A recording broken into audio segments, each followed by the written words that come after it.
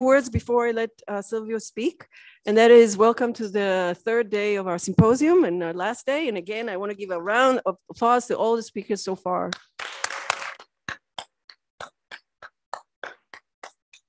And that I'm extremely grateful for all of you who've come from far. I know that traveling these days, again, is a little bit of questionable, but some of you know that I did a lot of emotional manipulation to make sure that you come here in person. And I have proud to say that my powers are still, even though my kids have been out of the house for a while, I'm still good at it.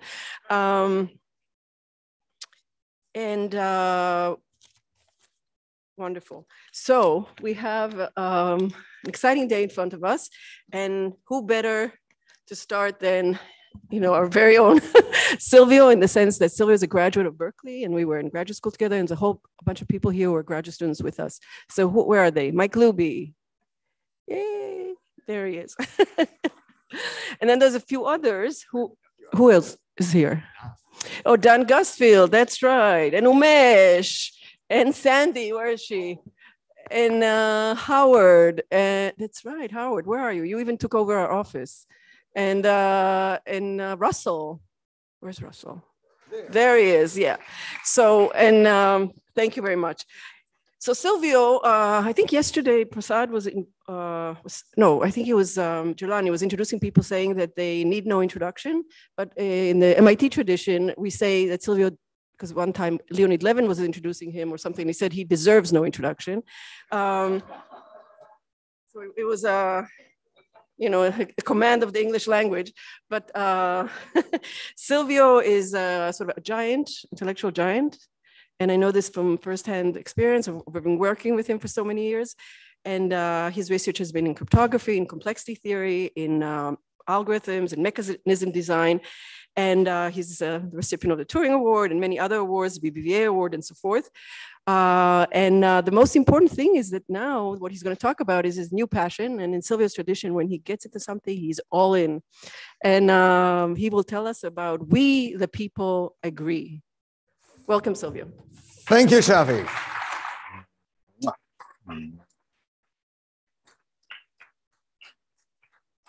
All right, everybody, great to be here and back in Berkeley. And so what I want to talk about is Byzantine Agreement, which was an old subject, right? And they created a true theoretical rage. So Shafi and I there was a rage about, with Manuel about public key cryptography, but there was another rage, which was about the Byzantine Agreement. So it was in 1979, pretty much when I first of all arrived to Berkeley, introduced the piece, Shostak and Lamport, and then everybody worked on it. Lynch, Fisher, Patterson, Michael Rabin with a common core, with Michael Benor, Cynthia Dwork, you name it. It was a gora of theoreticians all in love with this problem. And they had the one thing in common to say, this problem is very important. This problem will have great application. This problem, blah, blah, blah, blah, blah. So like in true theory tradition, in which you see that something is important because your gut tells you so, okay? And then only later, it takes, 25 years if you're lucky, 50 years if you're less lucky, but somehow with a fundamental intuition, some actually are proven right. So I'd like to talk, because this is the Salmon Institute of Theoretical Computer Science. I mean, not this building, but this is the occasion we are celebrating, to tell you about this theoretical problem and why it does pop up and somehow, rightfully so, in practice. So let me start with telling you, I'm going to be very, very, very rough, right? Because first of all, I have 40 minutes. Second of all, there is it's early in the morning, and because the subject is actually complex. So, but I'm going to be around for a while to answer some questions, perhaps. So what is it, Byzantine Agreement? It's a communication protocol. Somehow, and people get together and they start talk to each other. And as long as more than 2/3 are honest, which means adhere to the protocol, then the guarantees two fundamental properties: consistency and agreement. Consistency means, just in case should it happen that every player, some are good and some are bad, you see the picture, right? And that they start with the same value, then at the end of the conversation, all the good players should end in their mind with that value. So if all start with the same value, we end with the same value. Second property, agreement. Even if we start with all random different values, at the end of a conversation, all the good players should stay with this, a common value. It doesn't matter which, because now it's not defined, right? Everybody starts, but it has to be a common value. So the protocol of saying, no matter what happens, in no time, agree on 27, is this a Byzantine agreement protocol? No, because it satisfies the agreement property. Everybody has the same value. 27, but it doesn't satisfy that if we start with 53, we should end with 53, right? So it takes a while to figure out that actually this is an interesting problem and that is actually meaningful. But somehow you can actually see that is the premier way to keep a consistent view of the world in the presence of false. So the bad guys can do anything they want. They can coordinate, not coordinate, everything. But at the end, these two properties must be satisfied. Because it's very important, as the original thing would say, if you are going to all attack, this is an order, attack or retreat. If all the good guys attack, they will be victorious. If they all be retreating, they are going to be safe. But if part attack and part retreat, they are going to be defeated. So agreement is crucial, but consistency is also crucial. Otherwise, there is no meaningful. Now, what do we want to agree on? Now, the point that I'm going to make in this talk is that we want to agree on what is the next block in a public chain. Okay, that's what we want to be agreeing. And so let's say, well, these problems was, we go back 35 years, it better have actually a protocol for solving. In fact, you have several beautiful protocols, but there are challenges. These protocols were very slow, defined slow. The maximum number of participants in a practical setting for Byzantine agreement was 12. 12 in a blockchain where presumably you're going to have 1 billion people participating. And moreover, the set of players was fixed and defined in advance. In a blockchain, people come and go, join and leave. No way. So, right? So that is not good. So let me tell you a little bit of the history about this problem. So besides the definition and the first protocol, there is a theorem, Fisher, Lynch, and Patterson, to say you have to talk a lot. That's why it's low. If you have, say, 1 million participants and you suspect that a third is low, you have to talk 300,000, 335,000, blah, blah, blah, blah, blah, blah, plus 1 times. Okay? All right. And turns out that people felt, oh, that is really a fundamental thing. But if you look at the proof doesn't say so. Let's assume the protocol is deterministic. The proof took it for granted. But somehow the proof only works for deterministic. And then Michael Benor, they say, well, a second, we can do something better with probabilism. We can tolerate a waiver much fewer than a third, a quarter of the bad guys. And that is a bit too optimistic. Why? Because, you know, if you have 1 million players, 1 in 1,000 can be dishonest. We know that perhaps this is a bit too optimistic. Michael Rabin says, hey, I have a constant round, n over 4 malicious, a bit not exactly n over 3, but that required a trusted third party, which is not easy to find. Then somehow, that was my first PhD thesis granted to Paul Feldman, then Pesach Feldman. And it was a constant round, n over 3 malicious. So that was violated, finally was really n over 3 is the maximum you can tolerate. Now you can tolerate it that much in constant round. What else you want? Well, the paper was 75 pages long, and the constant was 6,000. So I talk you to 1, 2, 3, 4, 5 things. Well, what is 6,000 runs of communication among friends, theoretical computer scientists? Okay, by the way, interesting enough, including my protocol there, was without cryptography. And so, and if you used cryptography, cryptography was used by Dolev and in 83, but only to shrink the number of, augment the number of bad guys you can tolerate somehow, not to speed things up. Things were slow still, but you could tolerate a little bit more. Okay, so that problem was evolving, having papers written, conference made about it, and so on and so forth. Recently, as you all know, and I took actually notice of this very, very late, maybe 5 years ago for the first time, I asked somebody, could you explain to me Bitcoin, what it's about? Okay, so, but there was a rage going on. And actually it's a big challenge. So the blockchain, what is the aspiration? The aspiration is a decentralized database. So the database is not saying, I have a copy, you have a copy, and we update our own copy in such a way to satisfy the following 3 properties. Everybody can read what is written.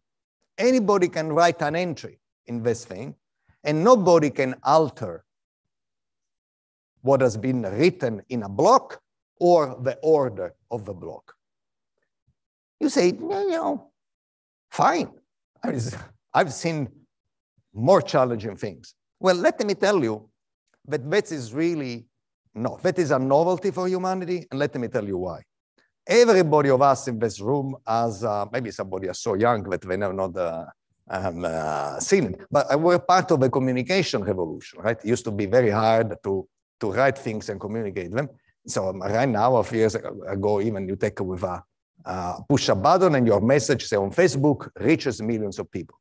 But when you receive such a message on Facebook, do you know that the entire world has received the same message that you have received? No, you don't. So the difference here is between communication and common knowledge. You see the first property, readable by everyone? That's the toughest one to do. The other stuff, cryptography can make sure that, you cannot alter data. That's what cryptography is good at. But to guarantee that what I see has been seen by everybody on Earth, no matter what, and I can bank on it, that's a different story. That is common knowledge. And by the way, common knowledge is incredible. It's a first for humanity, and particularly in an age of alternative facts and things. It's a very big thing to guarantee. Okay, the potential of this aspirational blockchain is incredible. Who does not like a database cannot be altered? Who does not like transparency? Who does not like the ability to generate trust among people who barely know each other? However, there is a difference between aspiration and technology. If you launch a protocol and you write blockchain on top of it, it's like to saying, beware of a dog. You don't have a dog. Okay, but nevertheless, if people believe it, they leave you alone. So it is very good, by the way, as humans to raise our aspiration as high as possible. That's our duty. But at some point, we've sustained our aspiration with some real technology. Otherwise, our aspiration will remain up high in the sky. So technology about what? What is difficult here? Not securing the chain. This is done by prehistoric cryptography. Define prehistoric. Done before Shafi and I had to do anything cryptographic, okay? We are in the Jurassic, okay? Good. So the hard part is adding the next block. Not because I cannot take a block and add it on. Because adding the next block means what I'm adding is visible by everybody, and I know that this is the case. And everybody who sees knows that this is the case. That is the harder part. Say, so gee, isn't this what we just do by the agreement of the block? But remember, it's very, very, very slow, requires all these other fixed points of player. No. So how do they solve the problem? Now, first of all, they solve it by PR. They invented a new word, consensus. Sounds good, It's a very sophisticated world. Everybody says the algorithm of consensus in this blockchain works like this, in this other works like this. Let me tell you right away, consensus is not Byzantine agreement. Whatever it is, let me tell you what it is. So traditional consensus work like this. You see a blockchain, you have to figure out, first of all, to isolate the longest chain consisting of blocks with all valid transactions. Okay, what is an invalid transaction? I make a payment to you for more than the money that I own, that is invalid. Let me give you an example. So this is the longest chain. And so what you want to do, if somehow it's your turn by whatever algorithm they use to append a block, you should append the block to the longest valid chain that you see. And say, question, what if I find 2 or more chains of equal length, maximum length, and all valid, choose one at random and append that to the block. The end. All right. Let's have here whoever adds it, in proof of work miners, in delegated proof of stake delegates, whatever you want to call them, here is the blocks. And so the blue player, assume that is airtime to add it, adds of one block over here. And the red player adds a block over there. What? Why? Remember the rule, elongate the longest chain. Why do I adding things, a little bit below? Because maybe the blue player says that block BK plus 1 contain an invalid transaction. So is the validity, elongate the valid, the longest chain, is not valid, but according to him is the valid chain. Whatever is the reason. I didn't see it because when you add a block, right, remember, I have a database in my computer, you have a database in your computer, we update this database. We want to have a guarantee that they are in sync, but they are not in sync simultaneously, right? So he may not have seen block PK, BK plus 1. And in such a case, I elongate this. And thirdly, I may be bad, sue me. I had to elongate the longest block? No, I elongated this. But at this point, even though these 2 blocks are added by malicious people, the next black player here is honest, applies the rule, 2 longest change, all valid, he appends over there, okay? These are the rule. Okay, and what happens to the shortest chain? Eventually vanishes, because if everybody appends to the longest chain over there, right? So this guy vanishes with all the payments and all transactions that are contained in it. So in other words, you cannot rely on a block because it may disappear because some other chain can get,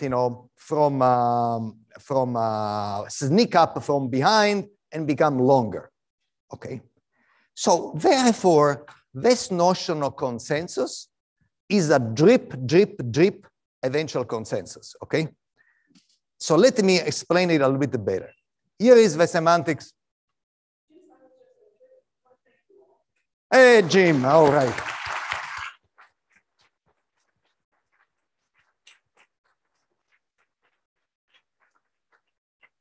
Thank you for giving me occasion to take a drink. I'll be brief.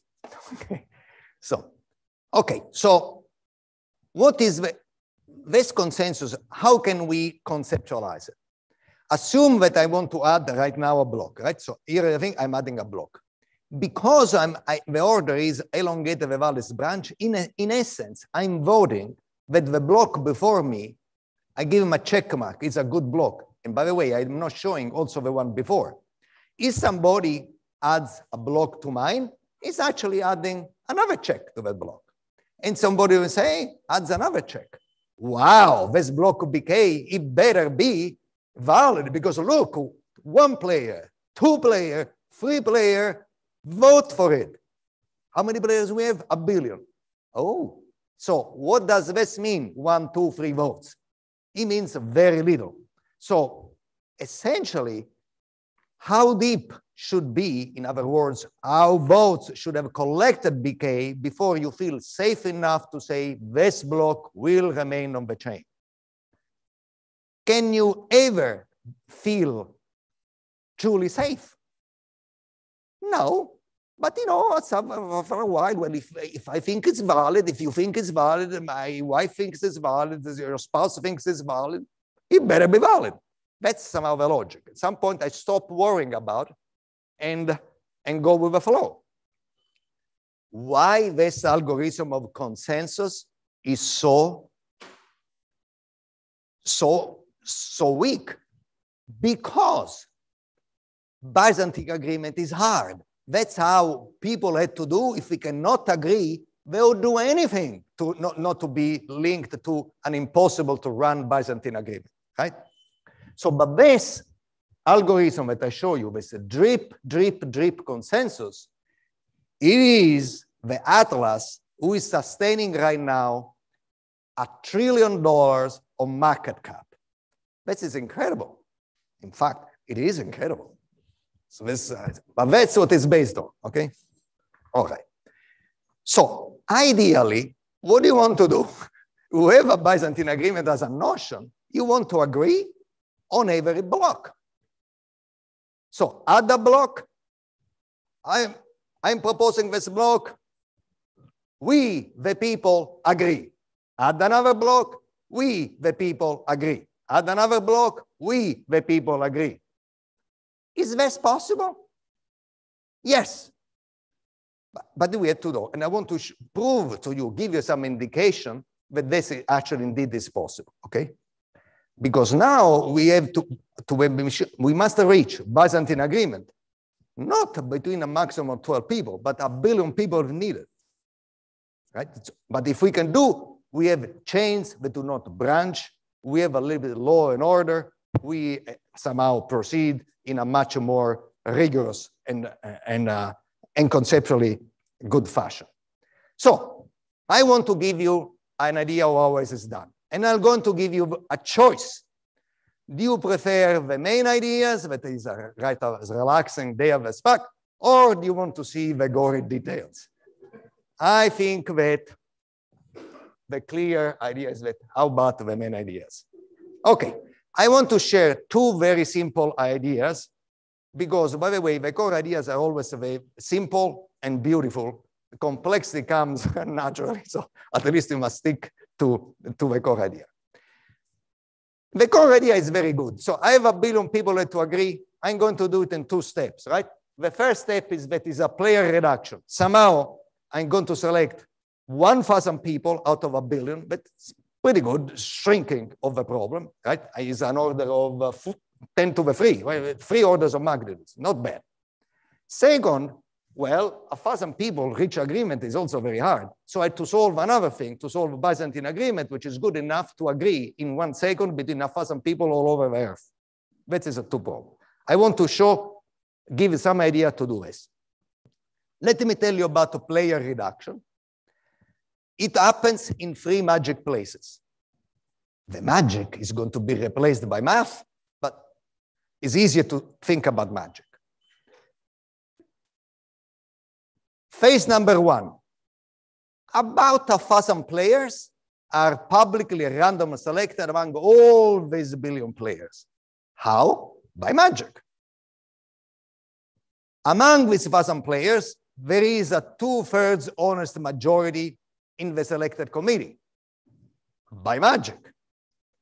And then this committee runs Byzantine agreement and propagate the digitally signed result. So assume now that you know who these 1,000 committee members are by hypothesis. And then you see a block which has, say, the signature, digital signature of 700 of these 1,000 people, but you know what they are. That is the next block. There cannot be another, right? Because you can have a 2 overlapping majority. That's the idea. Good. Still in the magic phase, let's do some sanity check. Remember, we must satisfy consistency. So let's assume that among the 1 billion people, somehow everybody started with the same value. Okay, now I have this committee with about 1,000. But if everybody starts with the same value, no matter how you choose the committee, in this committee, everybody starts with the same value. And therefore, after this 1,000 people run Byzantine agreement, all the honest will agree on that value. And then once they sign it, and they are in a great supermajority, and you see a block signed by this committee with a supermajority, then you know that is the block.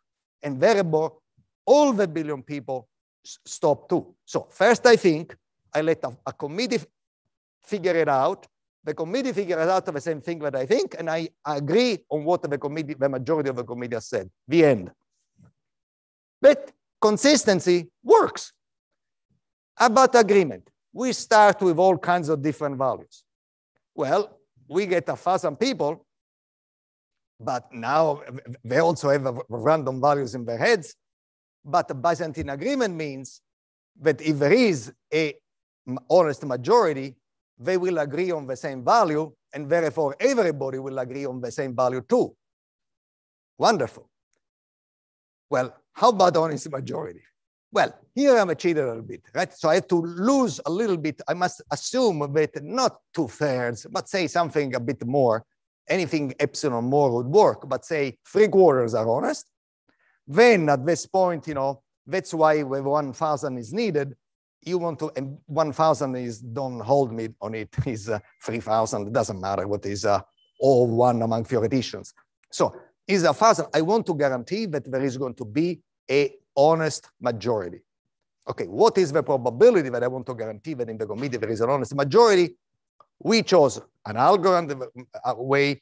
If the probability is of not having an honest majority, it should be 1 in 10 to the 18.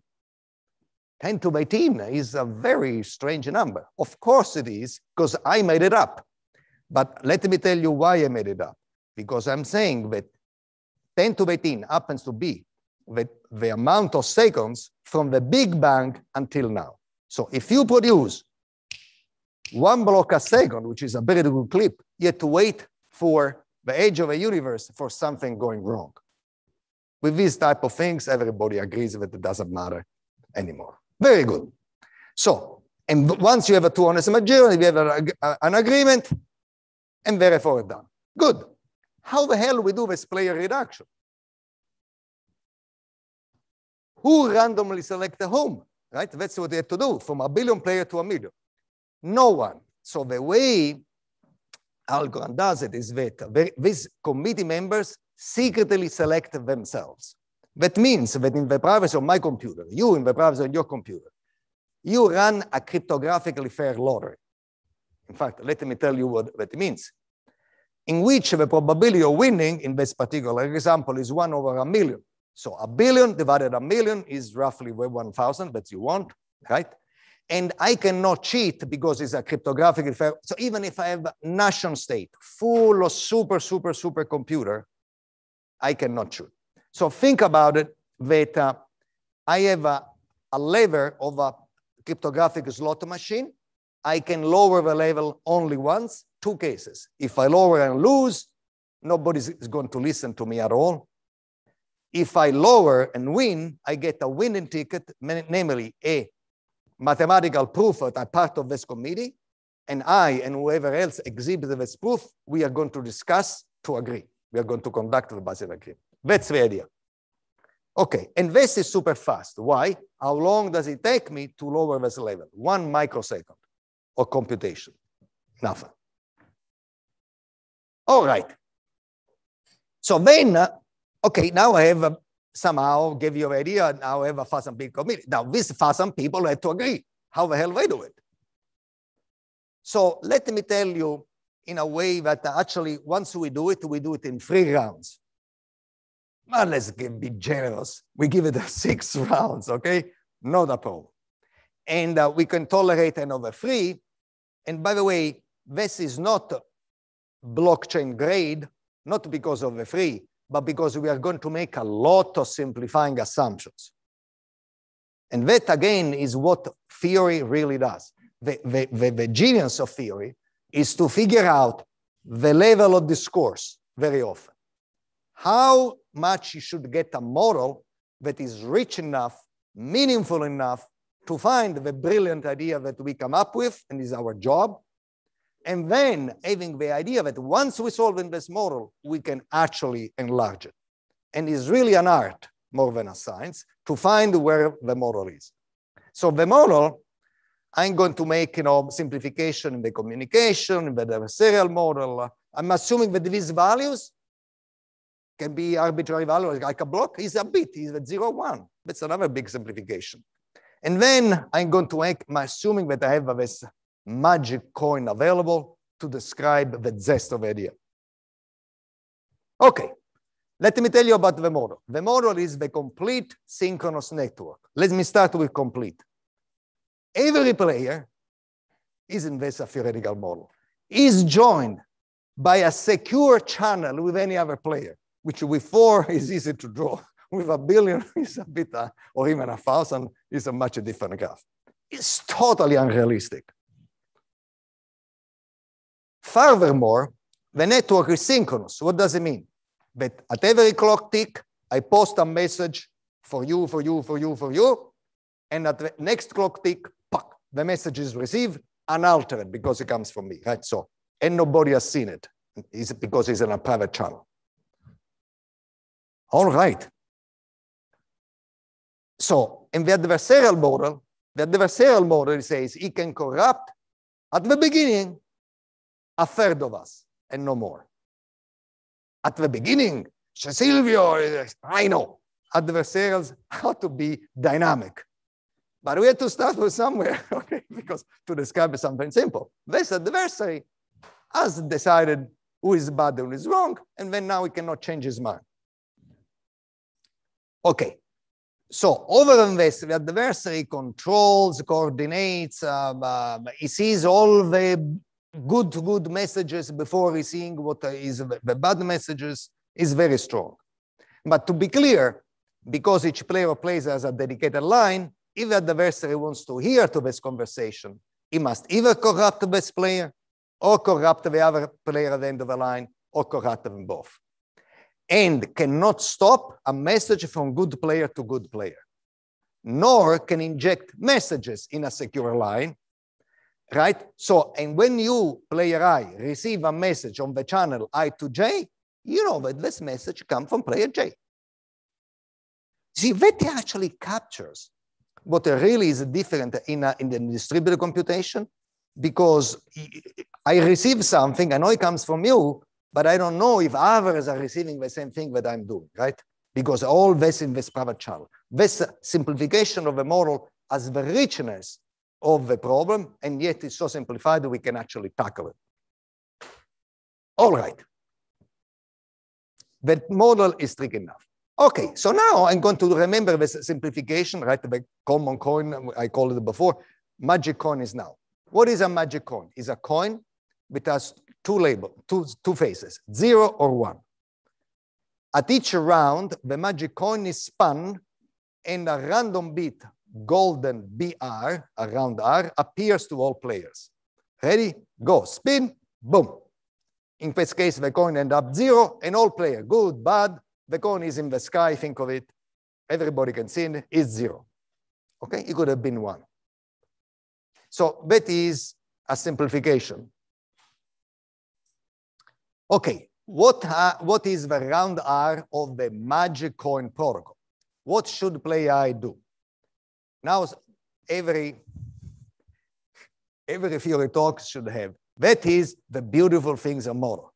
Then you want to confuse people, because you make sure that there is theoretical depth in whatever you're doing. Otherwise, you don't have a job. Okay, I'm not doing any theoretical depths, but still at this time of the day is a little bit of thinking. Sorry for straining it all. About 2 free neurons that I'm available at this time, I would be strained. So be patient with me if you're strained. That's the only reasoning, okay? Then you can go back to sleep. So at the beginning of the R, I have a coin that I've inherited from the previous round. I call it BI and player I, R-1. Now, my question is, I see this coin locally in my computer. Is this the same bit that everybody else does? I do not know. Therefore, I'm going to say, what does it mean to be the same bit? That BI + 1 is equal B K R minus 1 for all K. So that's what I'm going to do. I'm going to send my latest thought of what my bit, candidate for a bit, to everybody.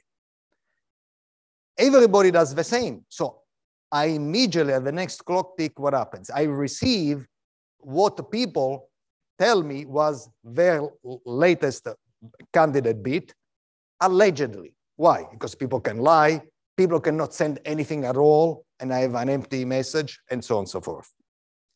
And now I also receive, I look up in the sky and I look at the magic coin, BR. And now I do decide on a round R coin as follows.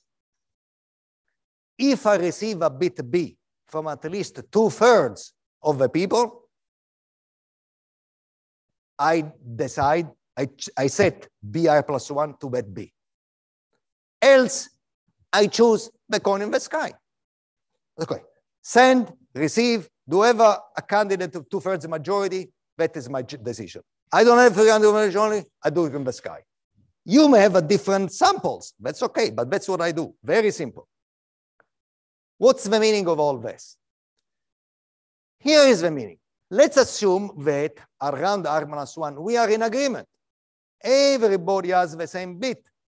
Then what happens? All good people start with the same bit. The number of good people, by definition, is greater than 2/3. All the good people send 2/3. Therefore, all the good people receive the same bit B from 2/3. And therefore, all good people decide on B, independent on what the coin of the sky, 0, 1, doesn't matter. In other words, if we are already in agreement, then we stay in agreement. That's at least as good. Well, if we are not in agreement, then what happens? Case 1, no good player K receives a bit B with 2/3 majority. Okay, let's see that no good player. I'm good, I don't have a 2/3 majority. You are good also, you don't have a majority. What do? Then all the good players end up with a bit in the sky, which by definition is the same for everybody because that's the magic of it. Then we agree immediately probability 1. That's case 1. What is case 2? Well, what is the opposite of no good player? Some good player. K receives a bit B with 2/3 majority. Some other player may also, may not, who knows. But then that player, right, ends up with a bit B if somebody has received a 2/3 majority. But then I claim that no other good player K prime receives the opposite bit with 2/3 majority. Why? Because if I receive a bit B from more than 2/3, remember, more than 1/3 are honest people. So that people, they say that bit B, anybody else has 2/3 minus 1 for the opposite. You cannot have 2/3. And therefore, if the bit in the sky ends up being equal to this bit B, which has probability 1/2, we are in agreement. So, in other words, if we are not in agreement, either in case 1 we agree probability 1, or in case 2 we agree probability 1/2. The end. Isn't that simple? Very simple, because there's a magic coin in the sky, but that was all, right? Okay. So, well, if you have paid attention, is to say, if we are in agreement, we stay in agreement. If we are not in agreement, we will get in the agreement. But how do I know when we are in agreement? I don't. That's a problem. I agree. We have to do better than that. And second of all, magic coins? Where? That's a very big help. Okay. So let me tell you that we could do with less magic coins. Less magic coin is a coin that is spun at every round. With probability 2/3, the same random bit is received by all. And here is a good magic case. Everybody gets this bit 0 because the coin is 0 and it is semi-good, right? And then with probability 1/3, no coin appears in the sky, or the coin is not random, or is not received by all, or different people receive what people. The hell can go loose. So with 2/3, There is a good coin and everybody receives and it is round. And 1/3, anything you want. So here is for instance, a bad magic case. People get random stuff. Somebody gets nothing, somebody gets 0, somebody gets 1. Now, what is the claim? The claim is with a less magic coin, we can still get an agreement, but not with probability 1/2, but with probability 1/3. Good enough. And the second claim is that the less magic coins are actually cryptographically implementable and implementable fast, okay? It's amazing, right? So you go from something which is very simple, can't possibly get it, to something which is almost as magic, this you can get, and you can get it quickly. Okay, I'm going to show whatever happens, this, but remember, that is synchronous complete network. So the Algorand agreement, that is the Jim Micali agreement, who is Jing. Jing is the chief scientist at Algorand. Hi, Jing. So, and what do? We had to overcome a few things. First of all, we must go from Byzantine agreement, 5 minutes. Perfect. You know, in my old age, I arrive early and I finish on time. I know I'll surprise Shafi. Maybe I should make a 60 minutes to be according to tradition. Okay. Then the communication model is really adversarial. Then the bad guys, the player set is not fixed, but changes over time. The adversary is dynamic. We can detect determination. And so, and most of all, we have this beautiful player reproducibility policy that nobody realizes why is needed, but is really the crack of the argument and is actually faster. So we're going to do in 3 rounds rather than 6. And a bunch of other things. Good. So let me jump to conclusions, because I want to prove that I can finish in 5 minutes. You know what? That means that practice needs theory, and vice versa. You didn't get the joke, but and vice versa. Because the practice in the theory, that is guaranteed. Whether theory needs practice, we don't know. But we'll make it true. Because if you notice that, you know, how did we go about the stuff to solve a really important problem, like creating common knowledge with humanity? That's what the blockchain is. We went from this 35 years ago algorithm, dreamed up a bunch of theoreticians who had a gut feeling that that was an important problem. And an entire community of students, colleagues, and everybody else felt they were right. Nobody had an idea what the application was, but it was in my guts that that was a good problem. And how do they go about it? They chose a model which was captured the essential parts, and you can reason about it, and then you can enlarge it. And this, ladies and gentlemen, is really the gift of theory. And in particular, this is the gift of theoretical theory, a computer scientist. So I'd like to honor Jim and Dick and Shafi for these wonderful 10 years at the Simons Institute for theoretical computer science. Thank you, Jim. Thank you, Dick. Thank you, Shafi, for taking us good shepherding for 10 minutes.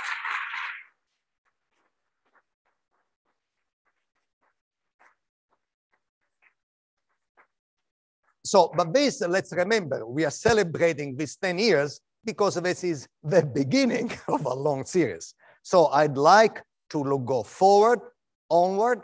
May this institute be honored so long as making science and lovingly handed down to future generations remain honored value.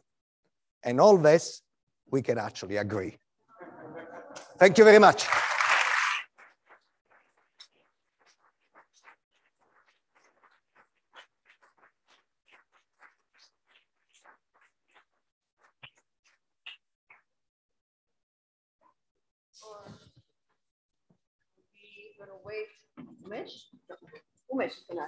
Okay. Thanks, Silvio, for a beautiful talk. It's actually very striking to me because, you know, I was never convinced long ago, as you said, you know, it seemed to me Byzantine agreement was theoretically very interesting, but the motivation always seemed a little bit lacking to me. So this is fantastic what you've done. So the question I have is this, it's clear that, what you've done is you've met a real need here in the sense that. So the mask is interfering. Oh, sorry. What's clear is you've met a real need here in the sense that, what Bitcoin does with proof of work is just, it's just crazy in some sense. And here you have an algorithm that's practical, that's theoretically guaranteed. And obviously it's successful in the sense that you have a company which is successful. But what keeps it from just being, as a theoretician, I would say, look, you've solved the problem. Shouldn't it just sweep away all the competitors? Well, what's going on? Well, I'll tell you. That reminds me that when Shafi and I were graduate students here, right, and public key cryptography was coming up, we felt, gee, this is going to conquer the world, right? We are going to have everybody public key, digital signatures, secure protocols, zero knowledge proof, blah, blah, blah, blah, blah. We are going to, year one, nothing. Year two, nothing. Year three, nothing. Our students, well, they found a job maybe in industry by hooking wires for security and not proving anything anymore. So year 10, year 20, year 25, something starts happening, okay?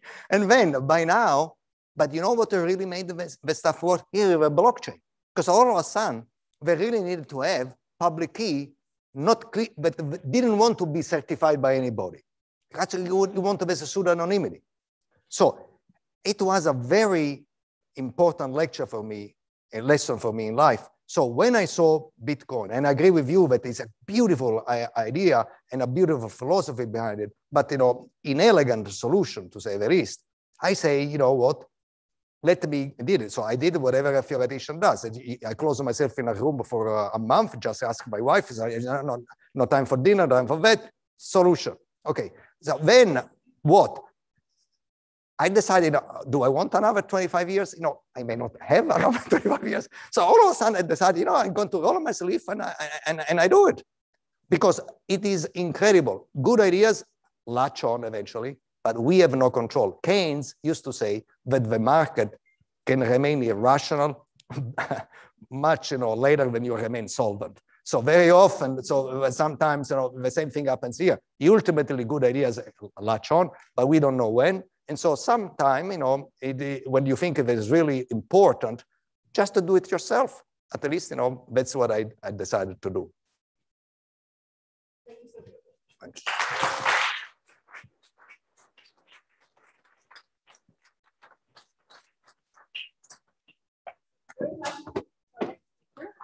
Hey, thank you. Okay.